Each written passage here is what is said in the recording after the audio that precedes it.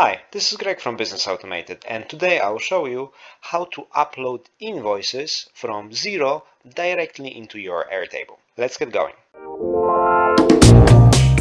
So the first step will be to create a new scenario in make.com, and this is the tool we will be using for uploading the scenarios, and this is what I mostly use for automating the workflows. So we're going to start with a Xero module, and we're gonna use watch invoices. This module fires every time you create a new invoice or update an old invoice. Once you connect to Xero, you need to select your organization here, and from this moment you can select from now on.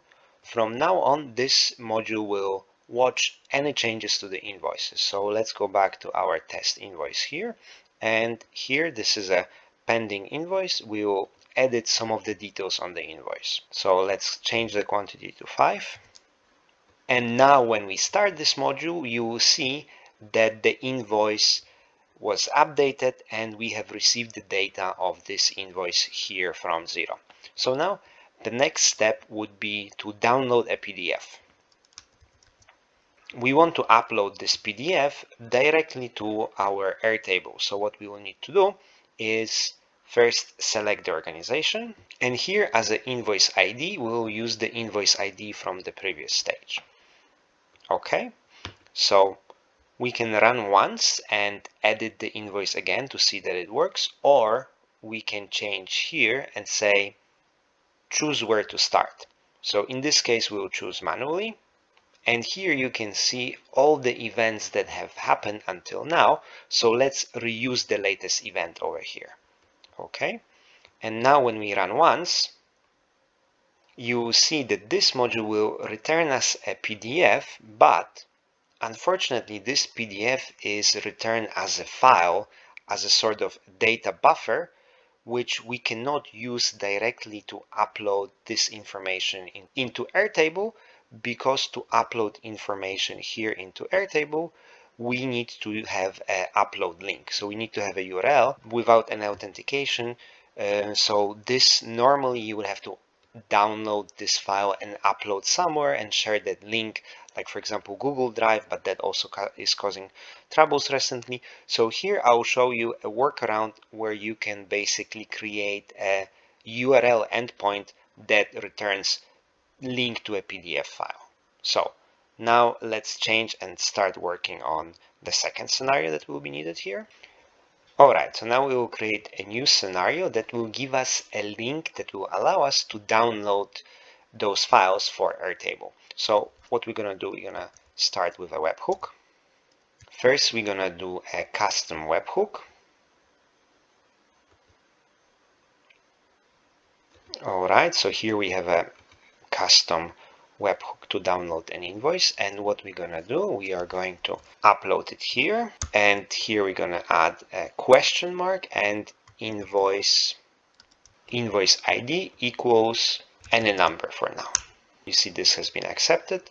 So now we have determined the data structure that will be coming into this webhook. So the next stage will be actually to download this invoice from here. So we're gonna shift and right click, copy this module, paste this module into this scenario, and the trick that we will do here, we will actually pass the invoice ID to the webhook, and the webhook will download the file and return it back as a link. So this will change into a link. I'll show this to you in a second if this is confusing. So basically now you can see that this webhook returns as an invoice ID.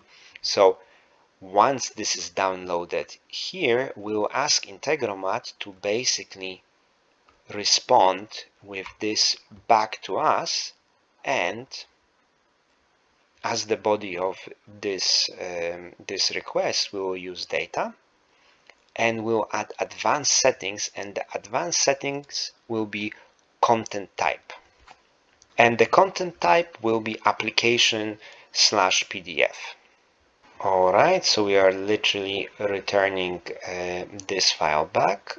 Okay, so let's click run once on this scenario. So now it's activating and actively listening to this webhook. And what we are going to do is, instead of this random ID, we will put the actual ID of this invoice.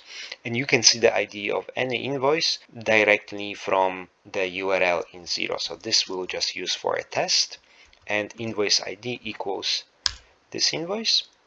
And you can see that the webhook has responded with a file. So we have basically downloaded the file, but right now this is an unauthenticated webhook that allows you to download any invoice based on the number of the invoice. And again, this is unauthenticated, so anyone that will have access to this URL can download this, means also Airtable can download it. The identifier used by Xero here is a unique identifier that is impossible to recreate, so it's someone would have to know exactly this number. So I would not be concerned about that part. Okay, now let's move back here. So now how are we gonna upload those files into Airtable? So the next module will be basically Airtable. We'll use upsert a record so that we can create a new or update existing record. Here we need record ID, so we'll just add one more step, which will be search. And by the way, this module we can already delete. So now we will do a search, and because our unique key will be the invoice ID, so what we will do here will be a search for the invoice ID. I am typing here the name of the column, exact name of the column. So just if you have any errors, make sure that this is exact. And here I'm adding 2 quotation marks because this is a text. And in between, I'll put the invoice ID, and we expect 1 to be returned. So in this module, we will have 2 options. If there is a record ID from the previous step, then we will use it. If not, it will return 0. The previous step is not showing up here yet, so let's just run this model once. Okay, so now Airtable knows what sort of data is visible here.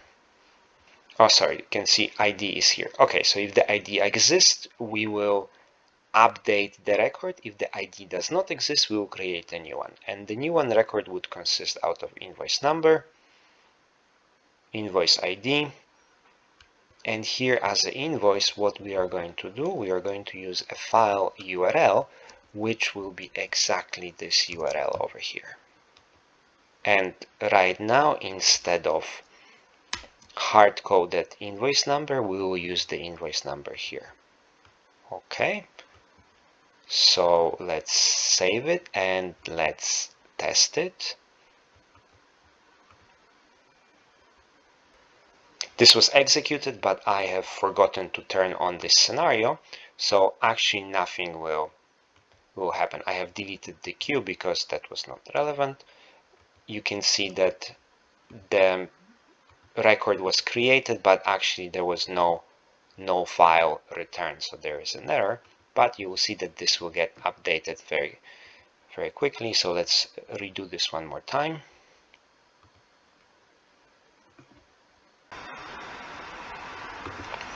And let's do one more trick here to basically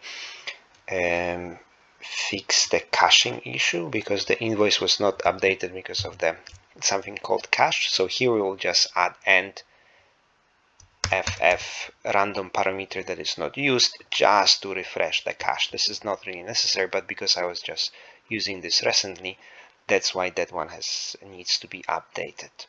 So let's run more time.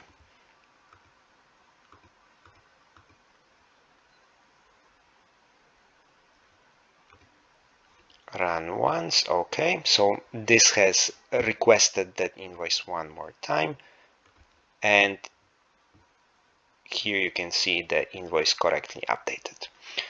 Alright, so this is the way how you can update invoices, and I will show you now that actually if we select choose where to start and we select older date, you will see multiple invoices being uploaded. So for example, let's start here and let's press run once.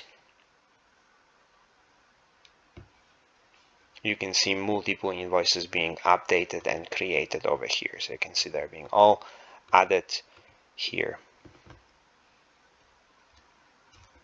All right, I hope this video was useful for you, and please like and subscribe. Thank you, guys.